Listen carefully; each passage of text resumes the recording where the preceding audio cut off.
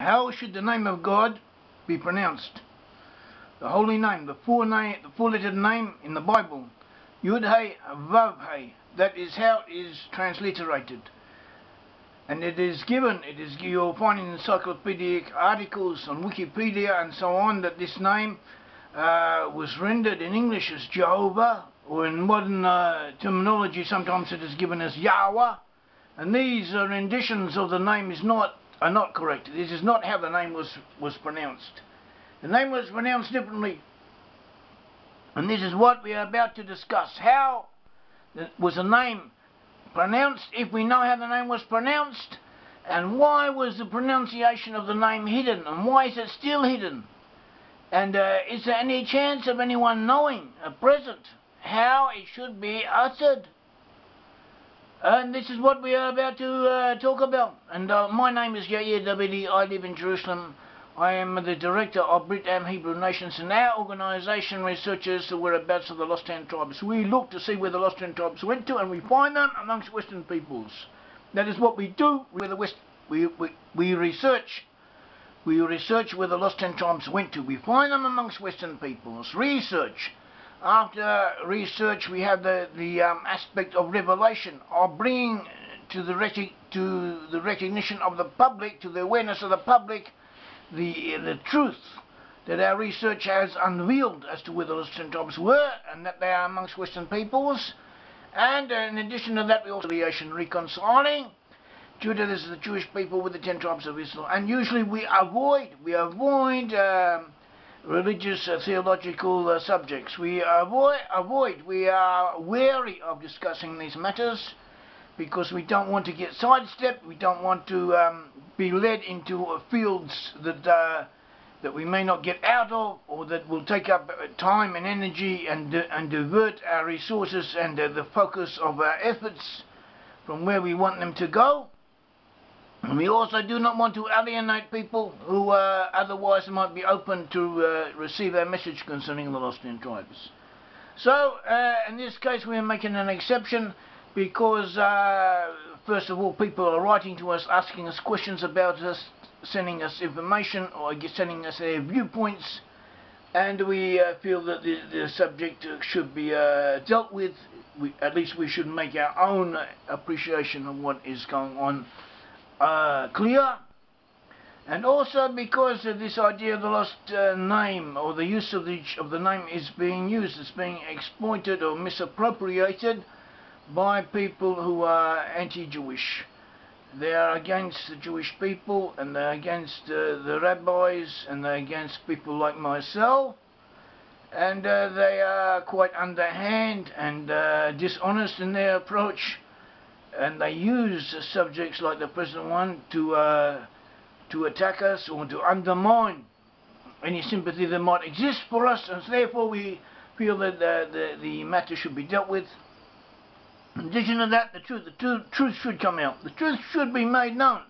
The truth is quite obvious, and for some reason you don't find it. You look up on the web, you make a web search of it, and you will not find the simple, straightforward answer to these questions. And the answer is straightforward and is simple.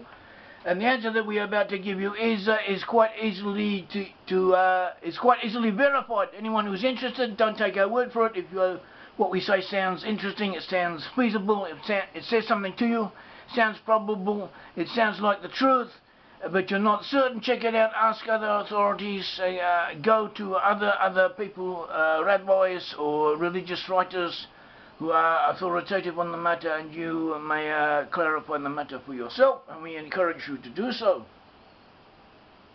So this is what we're talking about the name of God. The name of God in the Hebrew Bible, the name of God is 4 letters, roughly equivalent to YH, VH, but even the letters are not certain. Maybe instead of Y it should be I, instead of V it should be W, but these letters are similar.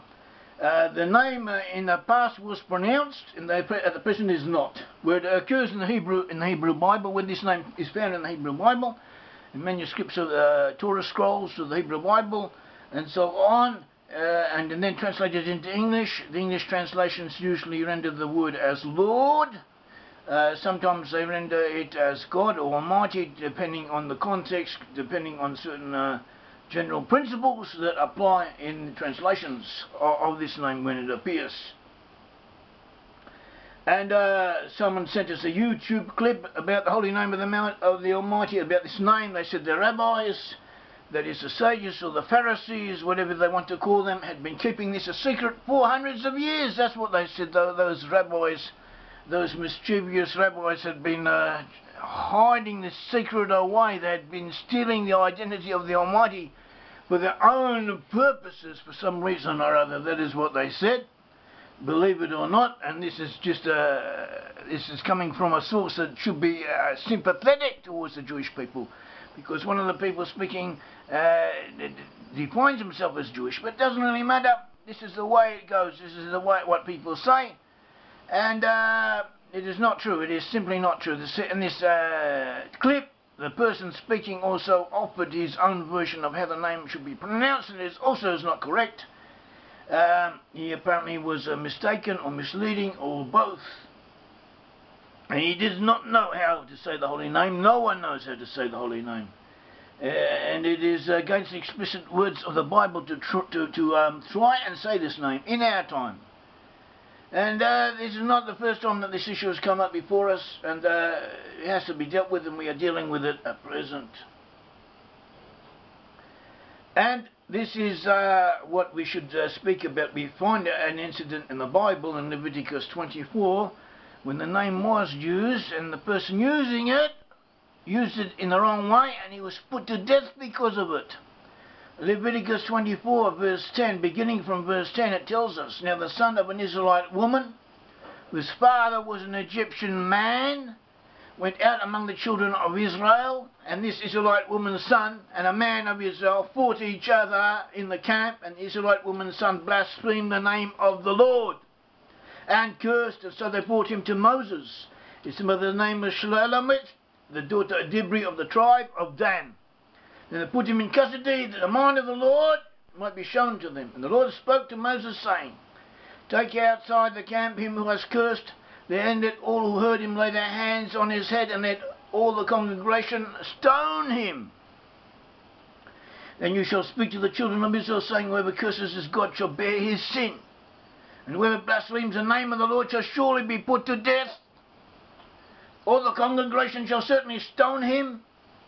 The stranger as well as him who was born in the land, when he blasphemes the name of the Lord, he shall be put to death." A little further down, then verse 23, Leviticus 24 verse 23, it says, "And Moses spoke to the children of Israel, and they took outside the camp him who had cursed, and stoned him with stones. So the children of Israel did as the Lord commanded Moses." See from the passage that someone who cursed another person using the name of God, this explicit name of God, this four-lettered name of God, the Tetragrammaton as it is called in technical terms, anyone who uses this name when cursing, wishing evil or bad upon someone else, even if the person he was cursing may have been had done him wrong, maybe the cursing from an objective point of view was justified. Nevertheless, the fact that he used the name in cursing caused him to incur the death penalty, and he was put to death, and he could be put to death, and this became the law, a standing law in Israel. Anyone who used this name in cursing another person could be put to death. If you curse someone but didn't use the name, then nothing would happen. You might have to pay a fine. Also today, if you curse someone, you might have to pay a fine. But apart from that, no serious penalty would come upon you. But if you use the name, the holy name, in cursing, you will be put to death. Because this name has power, and using this name is a serious matter. And nowadays we do not have the death penalty for religious offences. There's no Sanhedrin, there's no courts. The conditions are not amenable, they do not lend themselves to this. But nevertheless, according to tradition, the penalty is still there in the eyes of heaven. That is to say, if, God forbid, a person commits an offence for which he should be killed by stoning. Incidentally, there were three. The death penalty was administered in three different forms. There was stoning, there was fire or burning. That is, having not burning internal burning, and also a decapitation. These were the full forms of the death penalty. And for instance, and if you committed a transgression for which you were liable for the death penalty, in ancient times you would be put to death if, under certain conditions, if there were witnesses and so on, and the courts were so decided. At present time, these penalties are not administered, but in the eyes of heaven, according to tradition, that someone who is liable for these penalties is still liable. It still may happen that he will be punished in such a way. For instance, someone who is liable for the stoning, he might die by falling off a cliff, or stones might fall on him, a house might fall on, a building might collapse on him, he might die in a car accident, or whatever happens. His death might be similar to that which is incurred by stoning. And this is a liability. This is something which happens. And these matters apply to Jews who are still bound by the law. They do not apply to non-Jews on the whole. With exceptions, they do not usually apply to non-Jews. But cursing using the name would apply, and other things would apply, and also concerning the members of the descendants of the lost 10 tribes of Israel, they're technically speaking not Jewish. These laws do not apply to them, but the times are changing. It may come about in a short period of time that these laws might apply once more to them in some form or other. And even now they should bring themselves closer to a realization of the biblical truth, of biblical psychology, and the biblical message. So they should be aware of these matters. At all events, we do not want people incurring liabilities that they may not be able to cope with. Life is difficult as it is. Life is can be very, very difficult, and there's no reason why anyone should bring upon himself more than he has to cope with any more adverse effects or negative energies. Positive energy is what we should seek for, and we should try and eliminate sources of negative energy.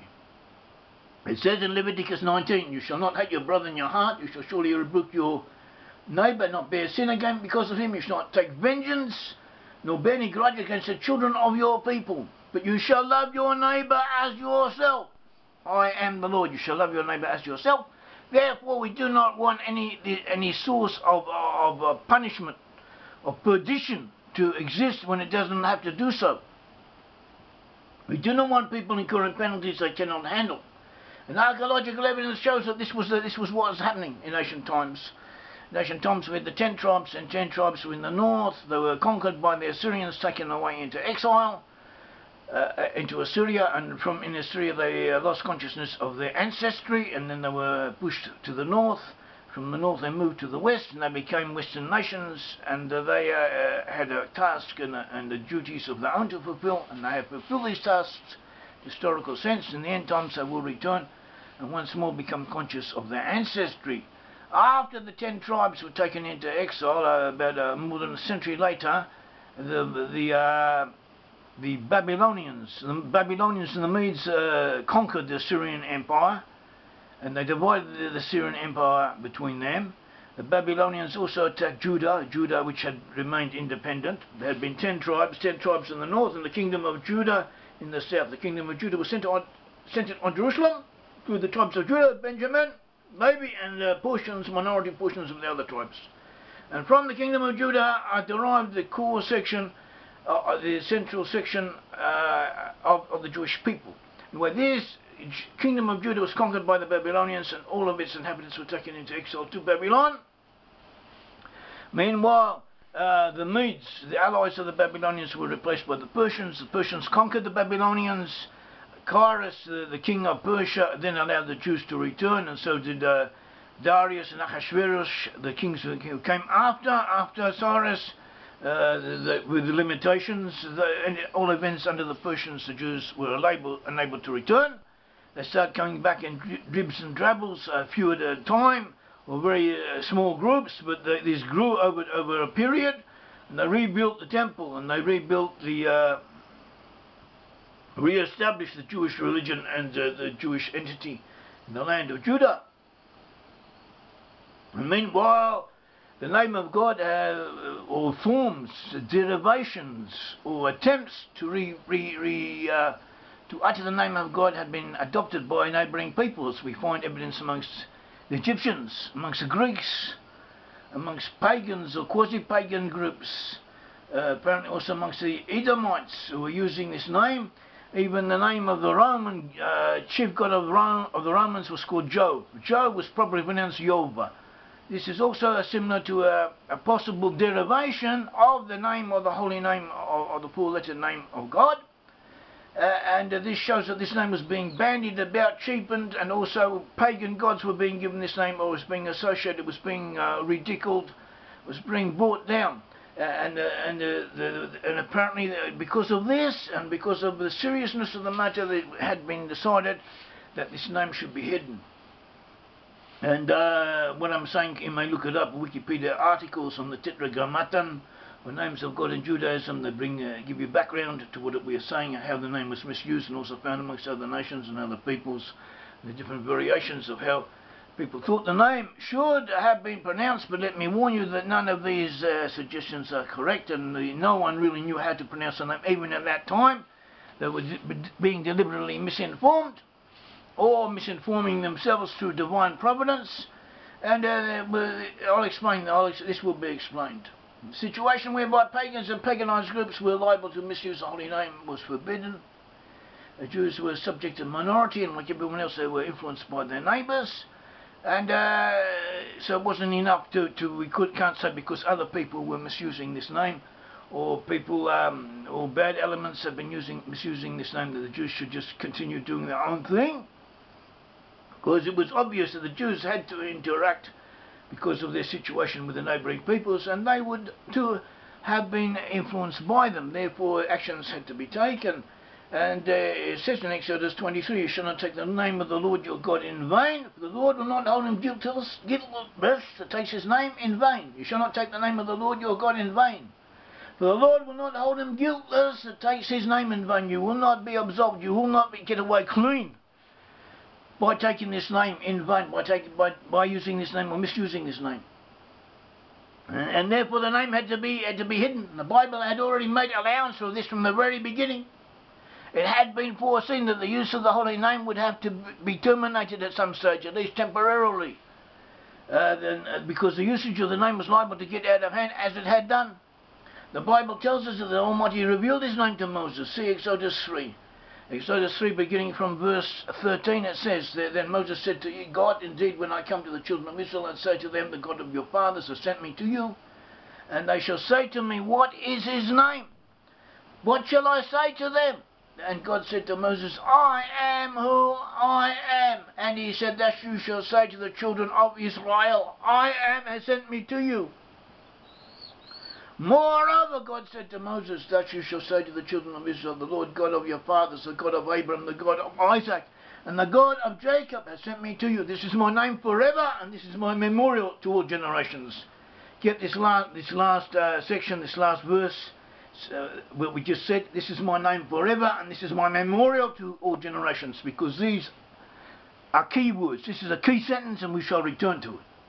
And we are told later in Exodus 6 that the secret name, will be known to the forefathers. It says in Exodus 6 verse 2-3, God spake to Moses and said to him, I am the Lord, I appeared to Abraham, to Isaac, and to Jacob as God Almighty, in Hebrew El Shaddai, God Almighty. But by my name, Lord, that is the Tetragrammaton, the four-lettered name, I was not known to them.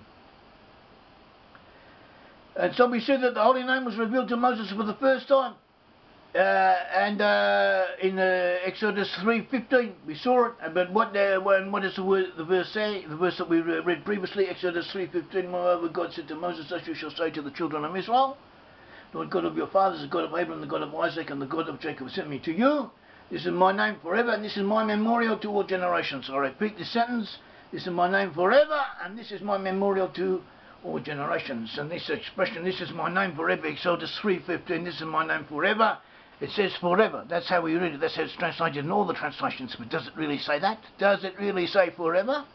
If you look at the Hebrew text, it says you have the letters Le'elam, Lamed Ayin, Lamed Mem, Le'elam. And what does Le'elam mean? Le'elam means to be hidden. That is what Le'elam means. And why is it translated the Olam? Because the rabbis inserted a vowel point.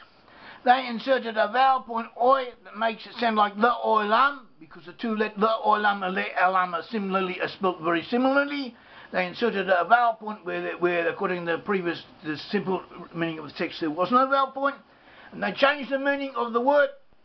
But they said that even though they had changed the meaning of the word, and therefore we read it as we read it as if it says forever. And remember, because of this, because the rabbis carry on, give us the tradition, you open up a Torah scroll and you see letters and you see no vowels. And each and every word can be pronounced in different ways, depending on how you insert the vowels. And how do we know which word is actually there? Because we have traditions. And who carries on the traditions? Me who transmits the traditions? The rabbis. And if there is a dispute or a doubt about what the word actually says or means, then the rabbis decide. If it was not for the rabbis, we would not be able to read the Bible. Without the rabbis, there is no Bible. Without the Hebrew Bible, there are no valid translations into English. The Bible was written in Hebrew, and the rabbis decide how the Hebrew Bible is to be decided, because they have a tradition and authority leading back to Moses, who wrote the Bible. And it says, this is my name, to be hidden in Hebrew. But the rabbis decided that it should be read as if it says forever. But they said that there's two meanings should not be.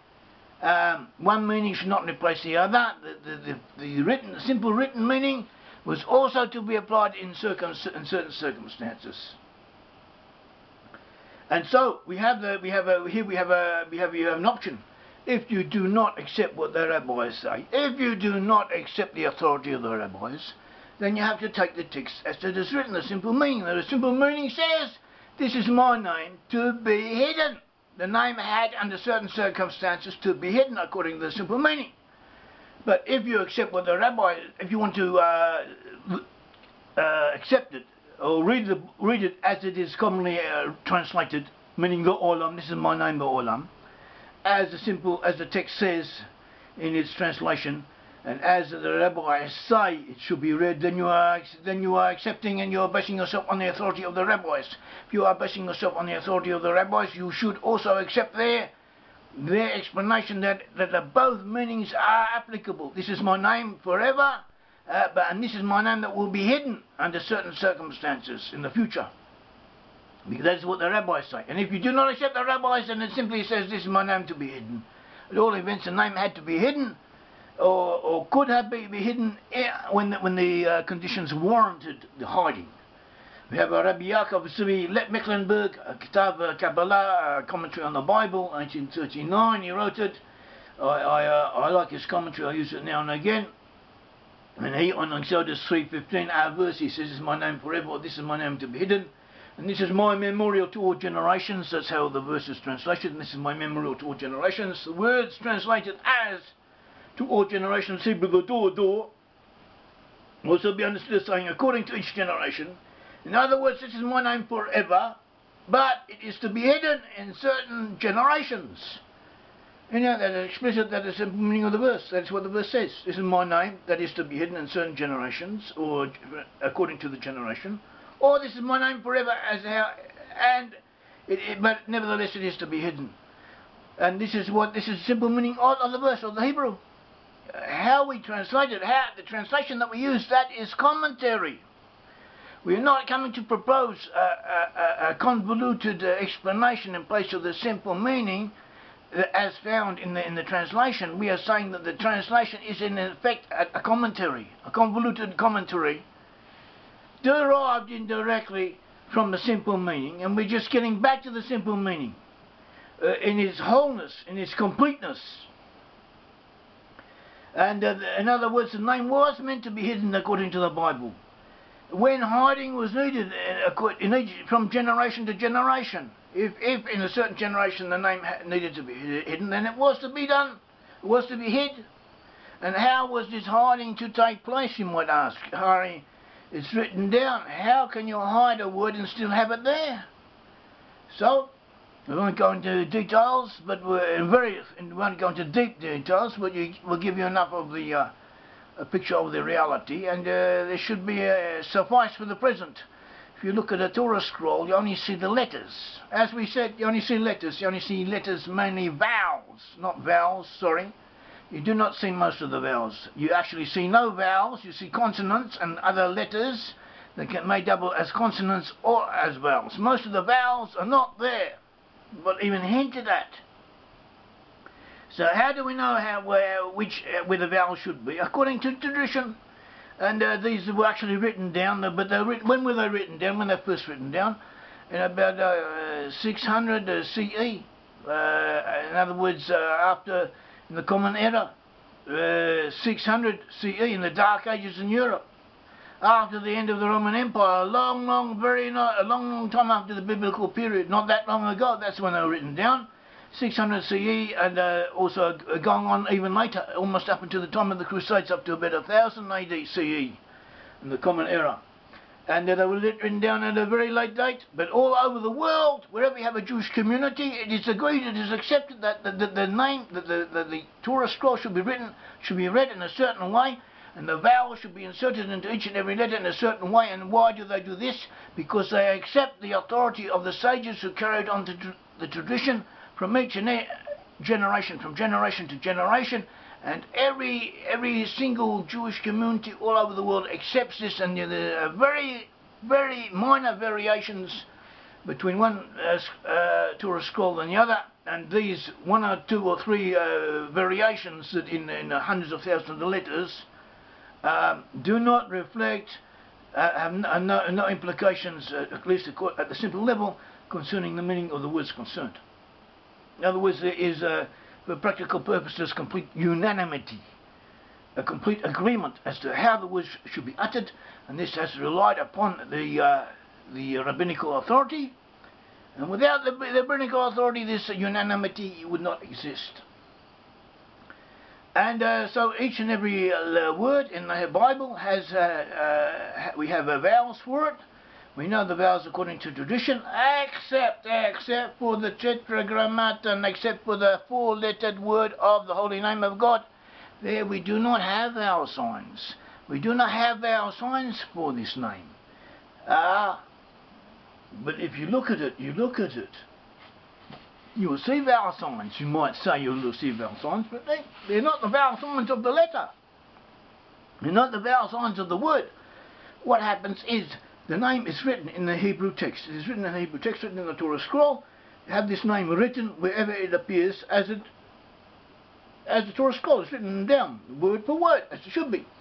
Whenever they in the Torah scroll itself, there are no vowel signs. In the manuscripts that give us the vowel signs, when they come to this letter for the four-lettered name of God, they take the names that we use instead of the name. In other words, when you read in the synagogue, when someone reads in the synagogue from the Torah once a week, on Shabbatot, they read the whole section of the Bible. Also on Mondays and Thursdays they read short sections of it, and they go through the whole Torah scroll in a year, according to the present system. And they read, whenever they come to the name of God, they use other words. They use other names, such as one name meaning Lord. That's where we get the English custom of putting the word Lord wherever this name is found, a Hebrew word meaning Lord. Or they use, in certain circumstances, they use a name meaning God in Hebrew. And these two names, Lord and God, each have their own vowel signs. So when you get manuscripts that gave us the vowel signs for the whole of the Hebrew text, when they came to the holy name, the four-lettered name, they took the vowel signs from these letters. And therefore, the vowel signs do not belong to the words. And a lot of attempts to pronounce the name, such as the recent attempt that we spoke about, mistakenly take the vowel signs and apply them to the letters, but they're from two different words. It's not pertinent. And this is how the correct pronunciation of the name was hidden. It was hidden in the text in full view. And just to show you the concept, we shall show you what we mean by taking an example. Taking an example by let's take two different words such as we have these could not have been the original ones. In other words, when you have the four-lettered name in a manuscript, and you have underneath it the vowel signs have been taken from another word, and therefore you cannot apply the vowel signs to the name of God, because these are not the original vowel signs. So let's take two different letters, two different words. We chose at random, and show what happened in English if we did this, because what would happen in English is the same thing as would happen in Hebrew. Let us take the two words been and ones. Been and ones. Been, B-E-E-N. B-W-E-N. Been. I have been. You shall have been. Okay, been. This word been. I have been. As in I have been. Been has got two consonants in it. Two letters called consonants. B and N. It also has a vowel sound, E.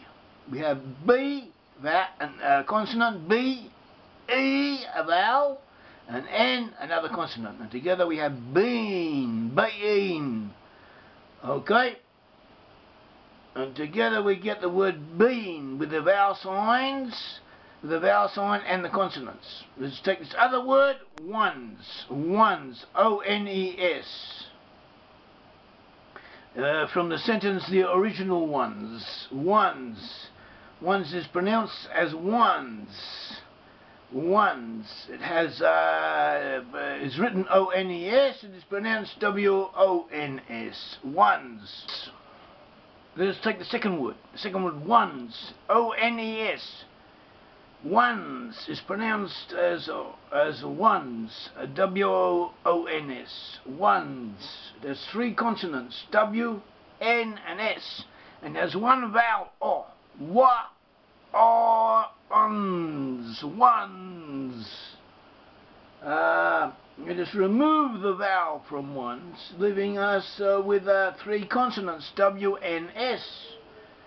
Now let's put in the place of the vowel where we took out of ones. Let's put in its place a vowel that we found in been, the E sound. So there we get wings.